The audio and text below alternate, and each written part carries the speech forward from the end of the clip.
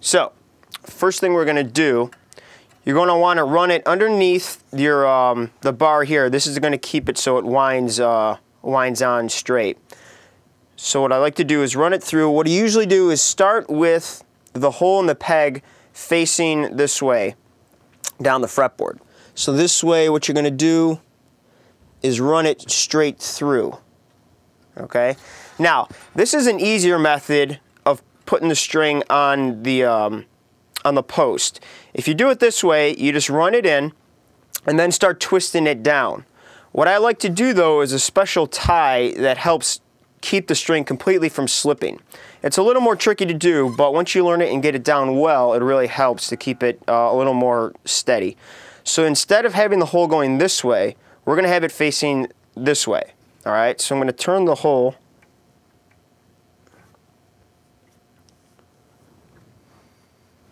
All right, good. So what we want to do now is come in on the inside, okay? This would be the outside coming in this way. We're going to want to come in on the inside. So what we do is come in this way. All right, and make sure you're under your guide. Now, before you tighten things down, I'm going to zoom out here. If you could see, I want to leave a bunch of slack in my string, okay? This is to make it so that we have enough string to wind around the peg a few times, all right? You don't want to tighten this all the way up and then start turning it because you're not going to have any room for it to tighten down. So what I like to do is usually, if you can see this angle, I'll keep my finger, the tip of my first finger on the nut there, and then with these fingers, just pull up enough slack to maybe give you, I don't know, maybe 4 or 5 inches of extra string, because that's what's going to wrap around the top, okay? All right, so I'm going to zoom back in here so you could see what I do with the tie. All right, now, this is a little tricky at first, but here's what we're going to do. You're going to take the string after you run it through this way, and then you're going to come back around this way, clockwise, around the peg, okay? And then I'm going to fish this string underneath the old one. So it's going to go underneath the peg, okay? Now with this finger, I'm going to grab it and pull it tight. All right? Okay, so after I get it nice and tight, what I'm going to do is come back up over the string and back around. All right, one more time. I'm underneath. I'm going to bring the string up on top of it and then turn it really hard so that it kinks the string. And now if you look at, when I tighten this down, it's going to lock this string in place so it won't slip. Okay?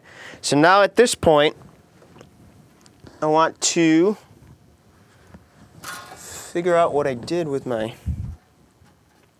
peg winder, which I don't know. Anyways, so now what you want to do with this is turn this down and start tightening it. Now you'll feel the slack in your fingers. While I'm doing this, I'm keeping, let me zoom out for you. So I'm keeping the tension tight with my fingers like this as I turn it. All right. So I'll start feeling it tighten down underneath my fingers. You just want to get it to a certain level where if I let go,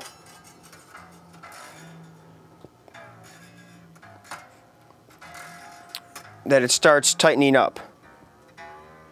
Okay? Now, you don't have to be exact with it and don't worry about where the tuning's at. We're going to check the tuning in 1 second. So just get it so that it's tight and that it won't slip. Okay? Good. Now what I like to do is cut this excess here because we really don't need this. So I pretty much cut it right to the post because having excess string, you could usually cut yourself pretty easily on it. So now we got the string on there.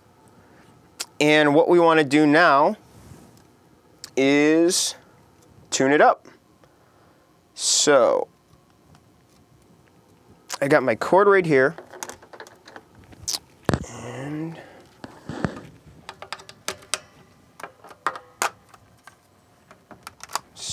get this so you could see it. All right. So On Floyd Rose guitars, you have your regular tuning keys up on the headstock here. Okay, and then we also have fine tuning tuners on the back here. All right, so these you want to kind of set in the middle. These are going to be after you tighten it all up. So what I want to do here with these ones is just kind of unscrew them to the point where they're in the middle. You could go high or low, but you want to keep them right in the middle to leave you some leeway if you need to loosen it or tighten these. So make sure these are all pretty much in the middle before you tighten down the string. So now the string's on. We got our tuner on. Now this is just a regular chromatic tuner. So what you want to be careful of with a tuner like this is that it's going to tell you what string or what note you're tuned to. So you got to make sure you know what string you're tuning and make sure you tune it up to that pitch, all right?